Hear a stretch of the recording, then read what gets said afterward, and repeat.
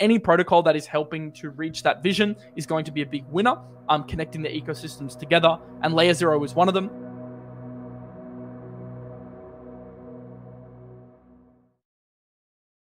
Hello everyone, today our guest is popular crypto Bitcoin trader Miles Deutscher, who in this video comes with some key information in making insane money via crypto airdrops with complete guidance.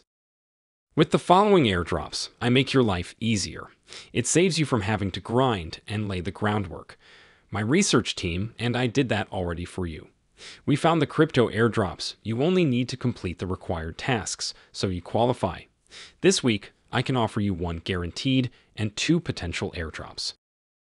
2023 is shaping up to be a massive year for crypto airdrops. In the last few years, we've had huge airdrops where people have made up to $50,000 on Optimism, $30,000 on ENS, $18,000 on Uniswap, and recently people made between $2,000 and $7,000 on Aptos. And although the game is getting a little bit more competitive these days, I think in 2023 we have some of the potential biggest airdrops that we've seen in recent times, and I think there's going to be many opportunities this year to be able to capitalize on the mass amount of incentives that projects are now pumping into the market to get their users to use their protocols. So in today's show, I'm going to be going through 10 of my favorite crypto airdrops for 2023 and showing you guys the steps that it will take to get involved in these airdrops. Now, remember, with airdrop hunting, you're not going to get every single one. Some you're going to miss, some you might get, some might over deliver and some might under deliver, but it's all part of the game. And I think the more that you do, the higher chance overall you have of getting a reward at the end of the day.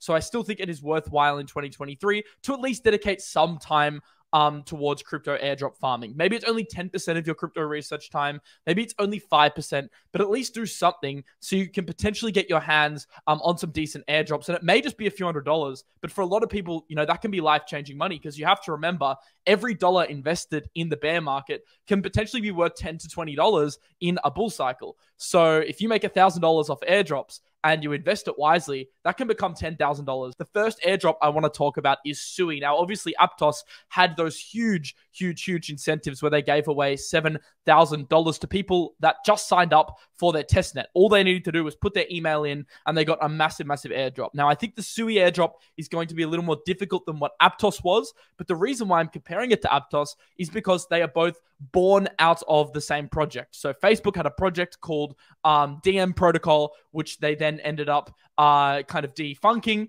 and then Sui and Aptos were born out of the Move programming language, something the Facebook engineers and developers were working on, and subsequently they got massive investments from the likes of FTX and A16Z, and we've seen Aptos go and become a top 3 blockchain by FDV in recent times. Although the price is slightly manipulated, there's no doubt that these protocols are being favored by the market as newer protocols. So Sui, in my opinion, is going to be one of the biggest airdrops of 2023, potentially. All right, going on to airdrop number 2 out of 10, we have Vela Exchange. Now, this one has a lot of hype behind it at the moment. What it is an upcoming DEX, an upcoming perpetual DEX on the Arbitrum blockchain. So similar to GMX, similar to Gains Network, it's a perpetual DEX that has a really cool UI. And the token, which is live, although the DApp isn't live yet, has been exploding in recent times. The token's gone from $1 to above $3 at one point in just the space of a week. So it's been one of the strongest performers in crypto, and it's one that a lot of people have been picking up now on social media.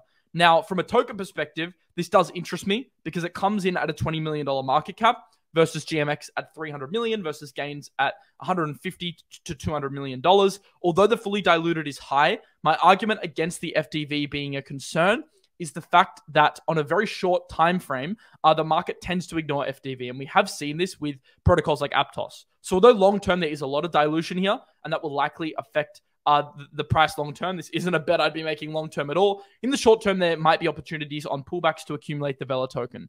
But another way to get the Vela token is going to be via the airdrop. So what they are doing is releasing a public beta with an early access round for early whitelisted users. And then on February 9th, which is in roughly 10 days, but by the time you're watching this, it might already be out, they're releasing an open beta, which is basically anyone that can test out and use the protocol. And in exchange for using the protocol, given the fact there is dilution to come, it's highly likely that they will be incentivizing via an airdrop. So I do expect open interest to increase significantly on the platform because there's a lot of airdrop hype. I do expect there to be a lot of trading on the platform, which does make maybe investing in the Vela token, a decent play, at least in the short term. Layer 0 essentially is the ultimate interoperability layer in crypto.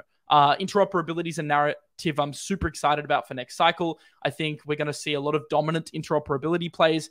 Basically, what interoperability means is connecting multiple chains and creating ecosystems where you can easily bridge funds from chain to chain, use an application, then bridge across to another application on another chain or another layer, and just have a seamless experience instead of having all these janky, unsafe bridges, as we've seen many exploits, and having kind of a very slow user experience when it comes to using multiple chains at once. So I think any protocol that is helping to reach that vision is going to be a big winner. Connecting the ecosystems together, and Layer 0 is one of them. They are trying to create the ultimate interoperability layer, and I did share my kind of airdrop strategy for this in October, but now it's January, so it's getting a little bit late for Layer 0, but I still think there could be opportunities in the ecosystem, and this is the thing with airdrops, guys. Just because the base layer airdrop might be oversaturated doesn't mean there isn't opportunities in the ecosystem. So if you like Layer 0, but you're kind of annoyed because it looks like the airdrop snapshot's already been taken, that's not a reason to give up and be despondent, because you have opportunities in the ecosystem to potentially get involved. Think about all the new dApps launching on Layer 0. Think about all the new applications that are now raising capital. And some of them could be huge successes. They're likely going to have airdrops. And we can see this because the ecosystem is absolutely massive. It's vast. It's building quickly. Obviously, it involves projects that we like Stargate. You've got other networks like Pontum Network. You've got SushiSwap now. Rage Trade obviously is one of them as well. And then they have also infrastructure partnerships with, the Polkadot ecosystem and Harmony, etc. USDC, Metis. So it's a big ecosystem, and there's going to be opportunities in that ecosystem. But a few tips first on the airdrop game. You're staying up to date with project updates. As I said, got to follow their Discords. Got to be on following them on Twitter. That's how you're going to stay up to date with the latest news. Because although I try and give you guys updates on my Twitter, I don't want to turn my Twitter into just one rolling constant stream of airdrop updates. I want to keep it pretty alpha packed. So kind of the ball's in your court now to stay up to date with these projects once I give them to you. Although if there's a huge announcement, of course, I will post about it. There's actually a really, really good thread by Mingo Airdrop, which does a deep dive overview on airdrop farming management tips. He's one of the expert airdrop farmers on crypto Twitter, and he kind of gives you steps for staying active on chain, diversifying across different airdrops, focusing on farming new projects, how to interact with new protocols, and how to keep up to date. So I highly recommend checking out his thread. It's really, really good. It gives you kind of a full in-depth step-by-step guide on how he stays up to date, because one thing is knowing which airdrops to go for, but then another thing is adhering to those airdrops and having a system which allows you to consistently go for them and not get burnt out. Because this is all about sustainability. This isn't just about FOMOing into a few test nets and thinking you're going to get an airdrop. This is about coming up with a long-term strategy for receiving an airdrop and coming up with a sustainable strategy that you can stick to long-term. The best strategies are sustainable, just like crypto trading, just like crypto research. You need to incorporate it into your routine and be consistent with it over time. And remember that nothing is guaranteed. So a lot of the time, airdrops end up being negligible, $50, $100, $200. To some of you, that may be a lot. To some, it might not be a lot. So nothing's guaranteed, but occasionally you are going to get a big one if you stay in the game long enough. And I mean, the proof's in the pudding.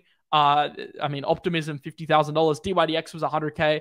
Aptos, $7K. Of course, these are like examples of standout performers in the airdrop space, and you might not get close to that in the near future, but you may be able to stack 5 $1,000 airdrops or 10 $500 airdrops. And if you could do that, then you're still making $5,000. So it's still worth it, right? Even if it's much smaller than some of the winning examples. But of course, there will be more 6-figure airdrops in the future. They're not going anywhere. But obviously, you can't bank on hitting one of them because it's hard. It's kind of like you're playing the lottery game. The more lottery tickets you buy, the more chance you have of winning the lottery.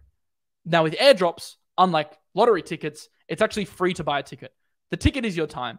So you can buy more tickets by doing more, but you are paying with your time instead of paying with $20 like you'd use to buy a lottery ticket. That's essentially how I view airdrop farming. And also, manage your expectations, but also look at the underlying ecosystems. I think this is a pretty big tip. A lot of people forget. They kind of cry when they're like, no, Layer 0 airdrop's over. No, Arbitrum airdrop's over. The reason I didn't put Arbitrum in this list is because, frankly, it's over, in my opinion, for an airdrop. But, there are ecosystem tokens launching that could exhibit returns greater than the base layer airdrop. So ecosystem projects under Arbitrum, ecosystem projects under Layer 0 that provide investment opportunities and also provide airdrop opportunities. An example of this that we talked about earlier is DXP, Vela Exchange. This is an airdrop on Arbitrum. This is a perp DEX launching on Arbitrum. So if you miss the Arbitrum airdrop, you have an opportunity to get other airdrops like Vela, for example. Now, it's just one example of probably 10 other protocols that are launching. Why did I put this one in? Because I think it's probably the best, with the best UI. In fact, can I show you the UI? Because it's really, really good. I've got the UI here. Yeah, it looks super good. I really like this interface, and it looks like a very promising protocol. So there's many more protocols like this that are launching underneath each ecosystem. So I'd keep my eye on them. Thank you for watching the interview highlights of Miles Deutscher. If you enjoy this highlight video, please kindly subscribe and help share this video for us to share more of this valuable content. Thank you.